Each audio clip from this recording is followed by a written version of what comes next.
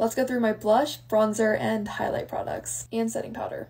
The Rare Beauty blush is my holy grail. I have the shades Encourage, Believe, and Happy. Yes, yes, yes. Dior Backstage blush shade Rosy Glow is beautiful, so it's a yes. The Drunk Elephant Rosy Drops aren't pigmented enough for me, so it's a no. This Clinique blush actually looks really pretty. I'm gonna try it.